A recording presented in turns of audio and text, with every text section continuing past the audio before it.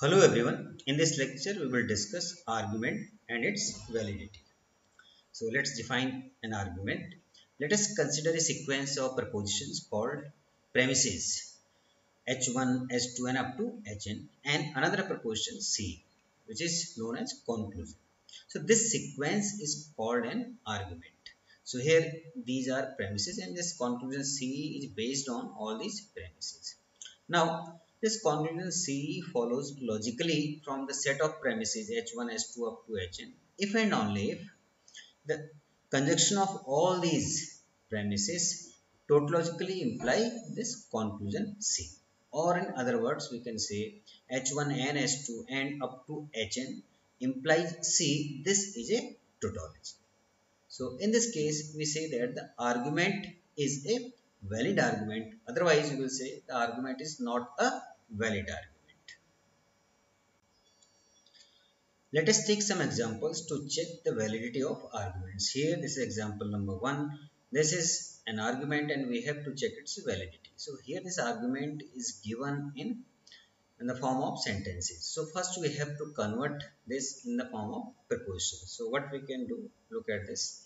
So look at this argument. If I go to Delhi, then I visit Parliament. So this is the first part, that is H1. This is I go to Delhi. Second part H2. And here therefore this word is used. It means from here. This is conclusion. Sometimes it may be possible that the word therefore is not used, but you have to assume that the last part is the conclusion.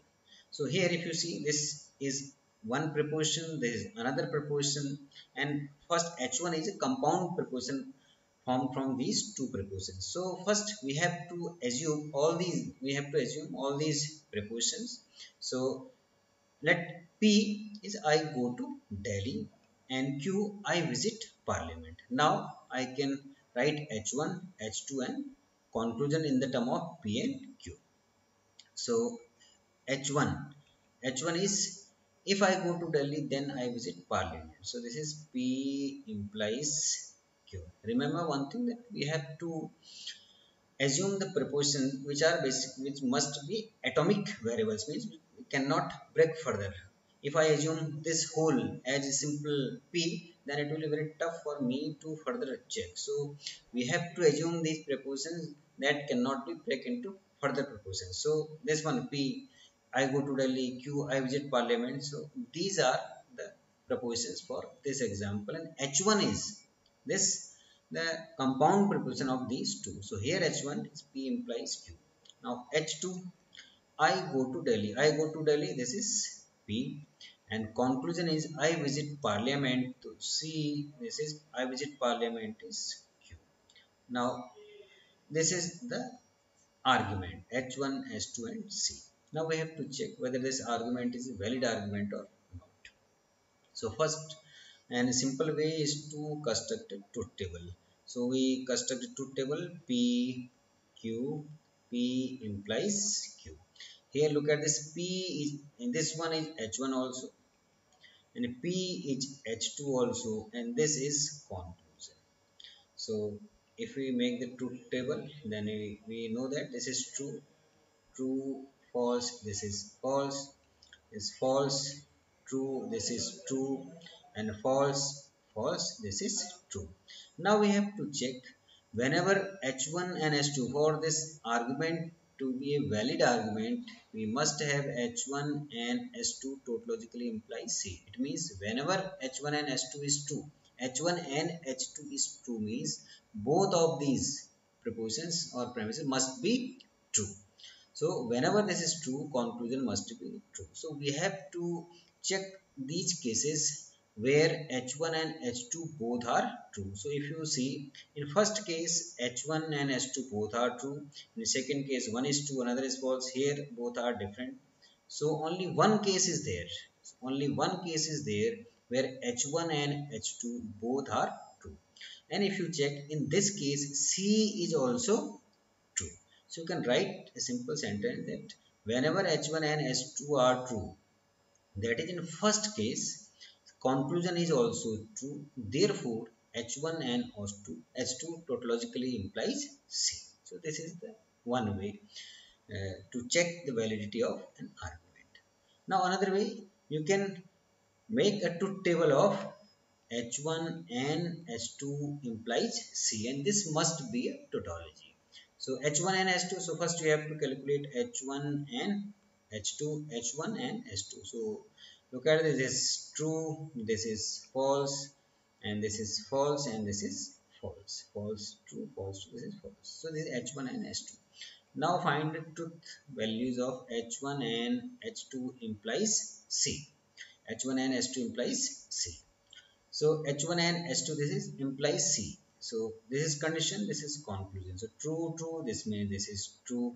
Condition is true, conclusion is uh, condition is false, conclusion is false. It means this is true. Again, this is false, but conclusion is true. So this is true. Both are false in last case. So this is again true. So look at this. All values are true. So it means this is a tautology. So you can write, since H1 and H2 implies C is a tautology, it means H1 and H2 tautologically implies C, and the argument is a valid argument. Now example 2. If I go to Delhi, then I visit Parliament. I do not go to Delhi, therefore I do not visit Parliament. So here prepositions are same, but H1 and H2, these two premises will be something different. Here H1 is the same. If I go to Delhi, then I visit Parliament. So you can write it P implies Q. But H2, this is I do not go to Delhi. It means this is negation of P. Now conclusion, therefore I do not visit Parliament. I do not visit Parliament. So you can write it negation Q. So this is the argument. Now I will make truth table to check the validity of the argument. So here I will write P, Q, then I need negation P, negation P, and I need negation Q, and P implies Q. So this is true, true, true, false, false, true, false, false. Now negation P is false, false, true, and true. Negation Q is false, true, false, and true. Now P implies Q. P implies Q. True, true. This is true. True, false. This is false. In other cases, this is true. Now if you look, this H1 is P implies Q. You can write it H1, H2 negation P. This is S2 and negation Q. This is conclusion. Now we have to check the cases where H1 and H2 both are true. So if you see, in first case, these two premises are different. In second case, both are false. In third case, look at this. H1 is true and H2 is also true. And fourth case, H1 is true and H1, H2 is also true. So in these two cases, both the propositions or premises are true. Now check the conclusion in these two cases. But in first case, if you see, the conclusion is false, while in fourth one this is true. It means in first case, you cannot say that whenever H1 and H2 are true, conclusion is true, because in one case conclusion is false. So you can write, whenever H1 and H2 both are true, conclusion is not true in every case. Therefore, this is not a valid argument, or H1 and H2. This H1 and H2, this proposition does not imply, does not tautologically imply the conclusion C. And if you wish to make the truth table for H1 and H2 implies C, so you can do it. So here write the truth table of first P implies Q. This is H1 and H2, and H2 is and negation P. So this is H1 and H2. So this and this one. So this is false, false, false, false. This is true and this is true. Now write H1 and H2. H1 and H2. This implies C. So H1 and H2, this C is conclusion. So false, false, look at this is true, false, true, this is true, true, false, look at this, this is false, true, true, this is true. So this is the condition, this part is condition, this is conclusion. So in all cases, this is true, false to true, true false, this is false, and true to true. Now if you check, this is not a tautology. It means you cannot say that H1 and H2 this tautologically implies C. It means this argument is not a valid argument. So to make truth table of these two parts, your choice. From there only you can check all these cases and check whether the argument is valid or not. But if you wish to make the truth table of H1 and H2 implies C, so for better understanding, then you can make the truth table of H1 and H2 implies C and check whether this is a tautology or not. So this argument is not a valid argument. Now example 3. Look at this. If I go to market and buy a book, then I play football and dance. So number of prepositions are there. So this H1 is basically a compound preposition. So first we have to identify all atomic variables. H2, I go to market and buy a book. Then H3, I sing a song and write a poem. Therefore, I play football and sing a song. So we have to identify the different atomic variables or different atomic prepositions. So first we identify and write prepositions for all these. So let P, I go to market, and Q, I buy a book, R, I play football, S, I dance, and I go to market is already defined. I buy a book, this is defined. I sing a song, this is denoted by T, and I write a poem, this is denoted by U. So now write H1. So H1 is if I go to market and buy a book. So this is condition. This is the conditional part. If I go to market and buy a book, it means P and Q. P and Q. This implies I play football and dance. I play football and dance. That is R and S. R and S. Now H2. H2 is I go to market and buy a book. I go to market and buy a book. P and Q. This is H2. Now I sing a song and write a poem. I sing a song and I write a poem. H3 is I sing a song and I write a poem U. So this is H3. And conclusion is C is I play football and sing a song. I play football is R, and I sing a song R and T. So this is conclusion. Now look at this. If I can make a truth table for all these variables, but it will not an easy task because too many variables are there. So I will try to prove this without constructing truth table. So we will start with H1, H2 and H3. Then we will show that it tautologically implies C. So we can take any two parts in first or second. So if you check H1 and H2, you will see that you know that this P implies Q and P. This tautologically implies Q, and this rule is modus. As I told you, modus ponens. So here look at this. In place of P, this P and Q is written, and in place of this Q, this R and S is there. So this, look at this, P implies Q, this is P. So it means in place of P, this P and Q is written. So basically you can apply this rule modus ponens here. So you can write from H1 and H2. From H1 and H2 we get H1 and H2, or you can write it H1 and H2.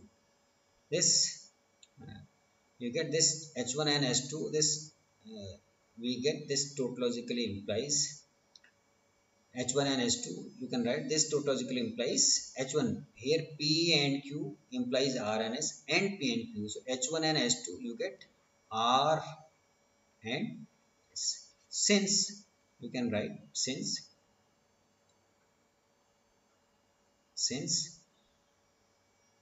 P implies Q and P tautologically implies Q using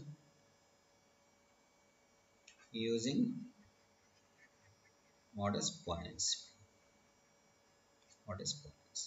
So H1 and H2, this implies R and S. Now H2. So H1 and H2, this implies R and S. Now we have to consider S3 also. So if we consider H1, say this is number one, equation number one, h1 and h2 and h3. This tautologically implies r and s and t and u. Now all these operators are and, so you can apply the commutative law and you will get r and t. Just you can first apply associative law. Here look at this r and s and t, so you can write it r and t and s and u. So different associations are there. I have directly written this because all these operators are and, so you can choose any association. You can calculate r and t first or s and u first, so it's your choice. So you can write this in this way. So using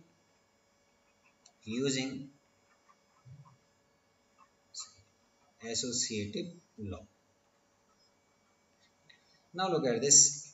This is, if you assume this one as 1, this one as 1, so this is the form of p and q. You know that p and q tautologically implies p, so here you can write this tautologically implies r and t. Since you can write it, since p and q tautologically implies p, so this tautologically implies r and t. So here this is the conclusion from this set of premises h1, h2 and h3. So there is another way to prove the validity of argument. If the number of variables are large, then in place of, instead of just making a truth table, because number of variables are, if the number of variables are large, then the truth table will be a very long table. So avoid making truth table in these cases and check the validity of the argument using without constructing truth table, and utilize all these rules of equivalences and implications. So I hope that you got the concept of argument and valid arguments, and you can check the validity of an argument.